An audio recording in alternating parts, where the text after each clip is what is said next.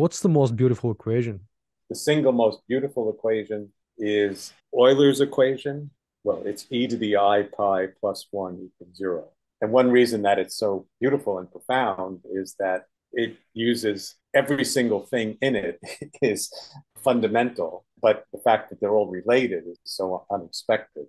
E is the base of natural logarithms. I is the square root of minus 1. Pi is, well, pi, ratio of the circumference to the diameter of a circle. And then you have the concept of exponentiating. So you take the power.